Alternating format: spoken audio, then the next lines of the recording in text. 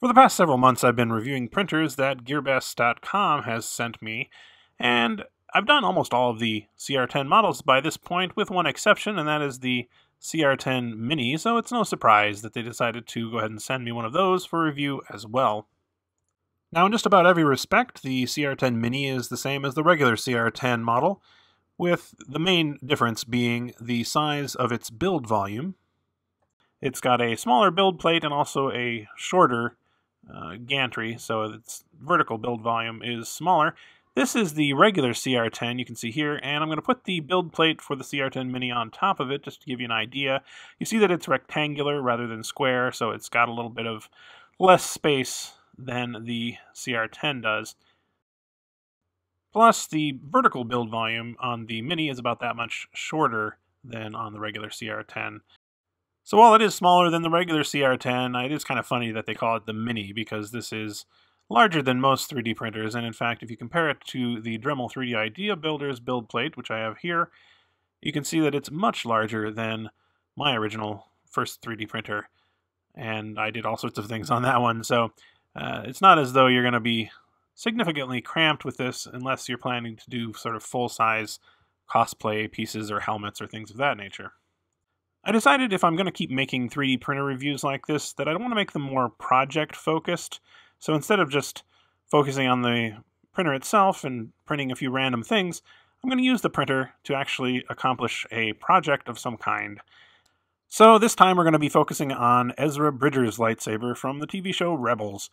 He's got a very unusual lightsaber. It sort of combines a blaster and a saber in one, and I thought it would be interesting to try. And it just so happens that there is a very good design on Thingiverse, available for free to download, and it combines about 20 different parts into one design, and that allows you to print them in the appropriate colors of filament so you have a decent-looking saber without having to actually paint it. So this is a great design, although I found one small flaw with it is that they don't label the parts by the color. And so it can be difficult to tell which parts are supposed to go with which color. I ended up printing the wrong color in several cases, or printing something that I didn't need. I had to go back and print like 3 or 4 different parts that I ended up missing or printing in the wrong color. So here we have the silver parts being printed on a raft. I don't normally use a raft, but I find that if you have a lot of small parts like this, it can sometimes help prevent them from coming loose from the build plate. This is 3D Solutech Silver PLA, which I've been using quite a bit because it's relatively cheap on Amazon. Here we have a couple of parts in Hatchbox Gold filament. Now this was another example of one that I made a mistake on. One of these rings was actually not necessary, and I had forgotten to print another part that was, so I had to come back and do that. The problem was I was running very low on gold filament, and I just barely was able to do it. This was before I printed the extra part, so I was a little bit lucky. I also did a couple of parts in red. This is the Maker Geeks red. Finally, we had the sort of main body of the blaster slash saber. Now, in the one that the creator of this model made, it was a sort of a bluish green color, and that does seem to sort of match what we see on screen, but I didn't have anything like that, so I chose to use this Urban Fossil color, which is sort of a grayish green color. It's not an exact match, but I think it works pretty well. So here we have many of the parts that I ended up printing. This was before I realized that I was missing some parts and had done some parts in the wrong color, but I think you'll get the idea of what these parts look like coming off the printer. You can see they're on rafts, as I mentioned. That turned out to be a bit of a problem, as you'll see in a minute, but overall, I would say that the print quality was pretty good, definitely pretty smooth. I think I ended up printing at least some of these at a higher or more fine layer height than I had originally intended, because I was intending to do this at a 0.2 millimeter layer height, which is sort of a medium setting, and I think I ended up doing it at a 0.12, which is a very fine one. But either case, they came out looking very smooth and nice. We have here, this has got a lot of support material in it that we're going to have to remove with some needle nose pliers or something.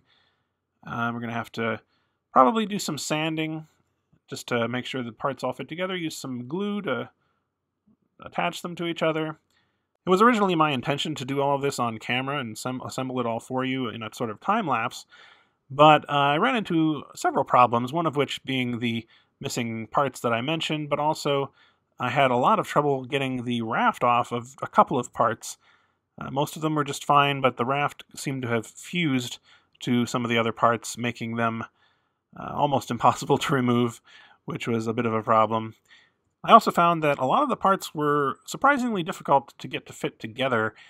It's not unusual with 3D printed parts that you have to sand something a little bit to get it to fit in. This was a little bit more than I was used to, and it turned out to be just a lot of work and not something I could do on camera very easily. In fact, I had to use a hammer to really get these in some cases. It worked eventually, but yeah, it was a bit of a struggle. And here is the finished product, and I'm really impressed with how good it looks. I really like this kind of design where they have lots of parts that you can put together and print in the appropriate colors, because it looks extremely good, actually. You don't have to worry about sanding and painting and everything like that. That's quite a bit of work. If you look closely, you can see some banding, especially in this light. Looks pretty bad right there, but in reality, in person, it looks really quite smooth, even from a relatively close distance. So I'm pretty happy with the quality that the Mini is able to produce here. It's really no different than any of the other CR-10 models that I have, as I said, except for the size of the bed, although you can tell from what I was doing here that the size was more than enough for doing any kind of project like this. So I would definitely call this a success. One thing I haven't mentioned is that my son, who is 12 years old, is actually the one who assembled this printer in the first place, and he's helped me pick out some models to print and incorporate into this review, so I'd like to go ahead and show you some of those now. First off, we have these low-poly fantasy tabletop models, kind of Lord of the Rings inspired, I think, and these are just very simple geometric models that are easy to print. They don't require any kind of support or anything like that. And they also print relatively quickly. I can't remember exactly how long, but not too long. And I think they came out pretty well overall. There was a little bit of drooping here. If you can see, there's just an unsupported part there. Normally I would just snip that off. It's not a big deal, but I just wanted to show it to you. I think maybe part of the problem is that I was printing with MakerGeek's filaments. All of these are MakerGeek's colors, and they recommend that you print it quite hot at 235 degrees centigrade. So here we have also the elf with a similar problem there on his hand, and then finally the human warrior, which came out just about perfect. Next, he wanted to try something a bit more artistic, so he chose the Thinker from Rodin. This is from the My Mini Factory Scan the World project. And I think it came out extremely well overall. We did this at the finest layer height that we could. It is, of course, the kind of thing that requires a lot of support material for overhanging parts, but those removed relatively cleanly.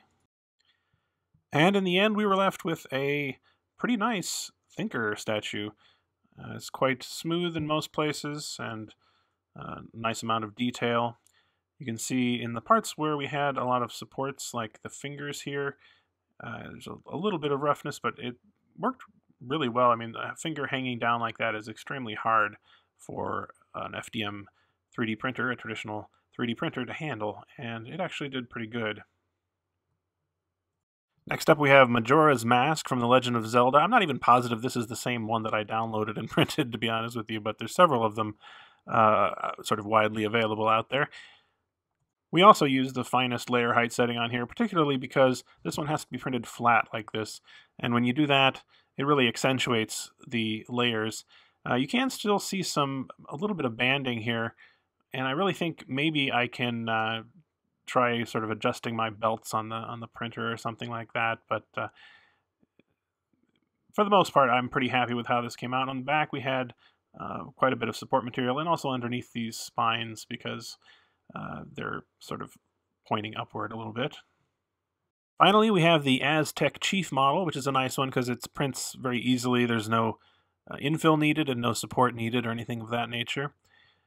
But as you see, I had a bit of a problem, and this turned out to be a little bit of an ordeal. I came back after setting this to start printing. I came back and found when it should have been done that it had stopped at this point and that the printer was just sort of there, dead. The screen wouldn't turn on. Turning it on and off had no effect, and I didn't know what the problem was. I did some basic troubleshooting, like checking the fuse and power cord and so forth, but it turned out, after doing some research, that the most likely explanation was a bad power supply, which you can see part of here. So I went on to Amazon and bought a compatible power supply. It cost about $18.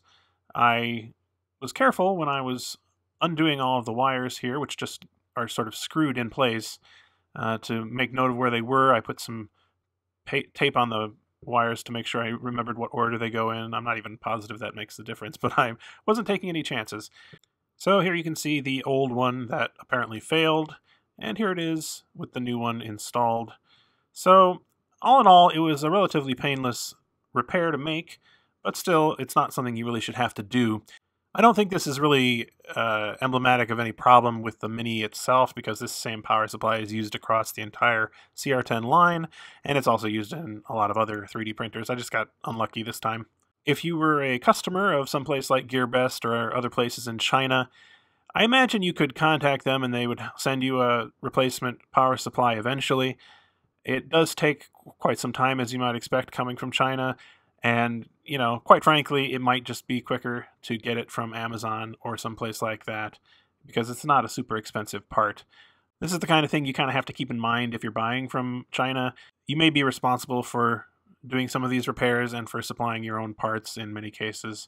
It's just something you have to include in your calculations when you're deciding if it's worth doing, I think.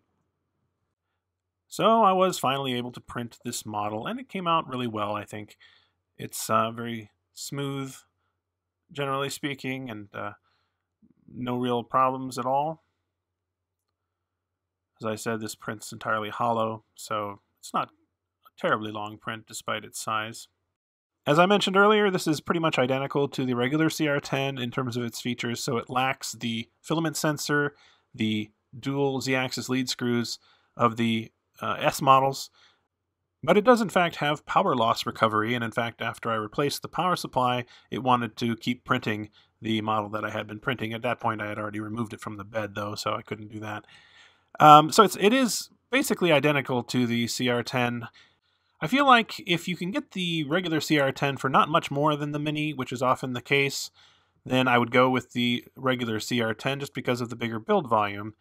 But there's definitely nothing wrong with the Mini at all, and if you want a bit cheaper printer or a smaller printer, I'd say it's a fine choice. GearBest has given me some coupon codes for the Mini, which I have in the description below, as well as all of the other CR-10 models if you're interested in those as well. If you have any questions about the Mini or any of the other CR-10 models, feel free to ask me in the comments. Thanks for watching.